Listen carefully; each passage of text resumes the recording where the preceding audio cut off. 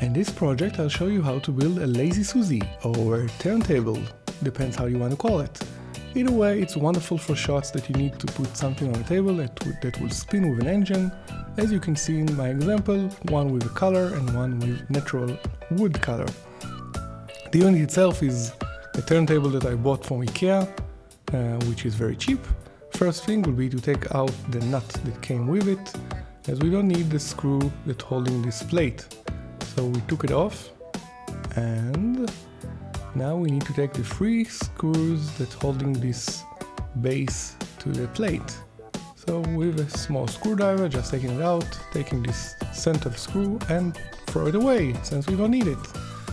Now put this unit back in place and take a 6.5 drill and drill inside this wood plate, but not all the way, only half. Next we'll take this wooden connection with the unit that usually connect with 2 pieces of wood, and I'm, as you can see, taking epoxy to glue it to the base. Small amount of epoxy and inside on it, and we'll be ready for connected this wooden part. And just to make sure it's fine, small hammer and we are okay.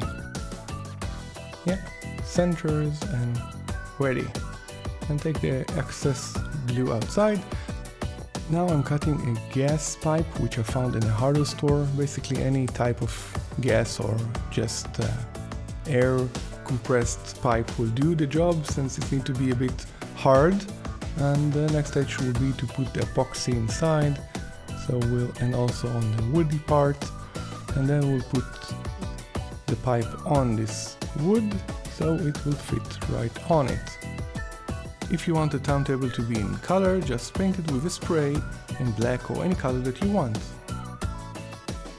And we'll put this unit back so we can see that it can spin and it doesn't touch either corners of this plate. Now putting back the screws so it will be in place.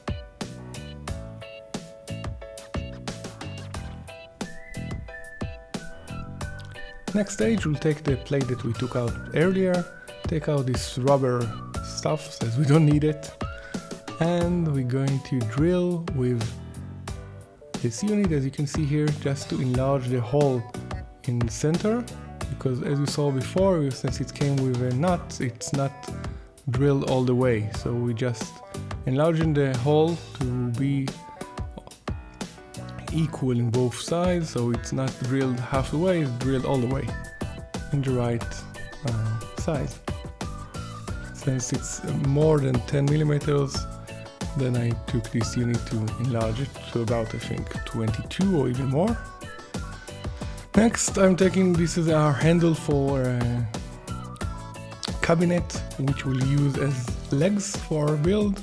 Just putting it in place and then taking a marker and mark the place. Again, doesn't need to be a specific place, just see that it fits and that it looks okay. Again, doesn't need to be there. And then we'll of course drill this hole with a 5.5 millimeter drill, since the screws that came with it are 5 millimeters, so 5.5 will easily go in.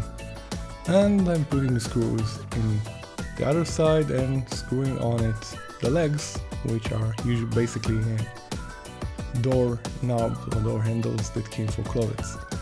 In our case, of course, it's the legs. So we just taking a screwdriver and screw it all the way so it will be nice and tight, and then taking a hot glue gun and putting glue here, as you can see, and putting back the plate. Just make sure it's right in the middle so the pipe doesn't touch the plate, and just to make sure we can spin it to see that it doesn't touch anything. Next we'll cut this pipe as close as we can to the bottom of this plate, and we'll take in the engine. This is an engine that used for microwave plate, so it will be wonderful for our build since it's turning very slowly and working on regular household voltage.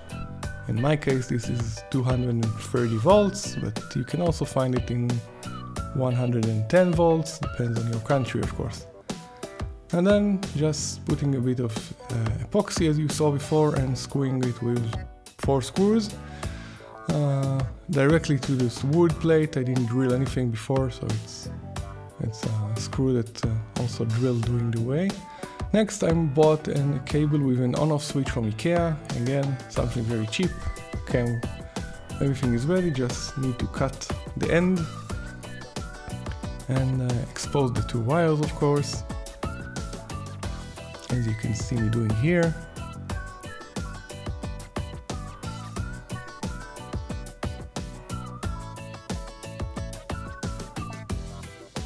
Next we'll take a heat shrink sleeve, again on the main unit and on every wire, just so it will cover the connection after we'll solder it to the engine. I didn't mention, but this wire that I purchased from Ikea is coming with an on-off switch on the wire itself, so no need to deal with that as well. Again, the whole thing is in this build that it will be very simple to make. Putting, as you saw me before, if you saw my other movies, solder pasting, which is doing the trick to make everything smooth and easy to solder, and putting a bit of that here and on the other leg of this engine. Next, connecting the 2 wires, which you see is very easy to do when everything is ready.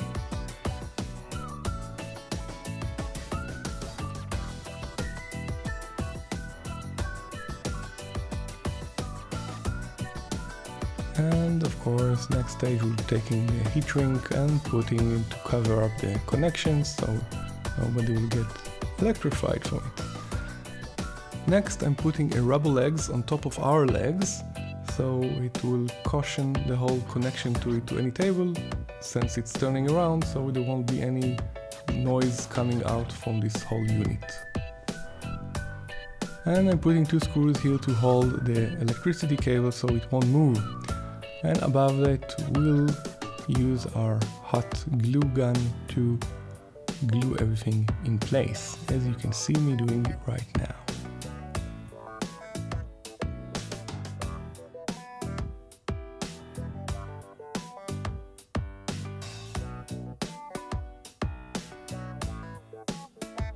And that's it, it's working, and you can see here the on-off switch.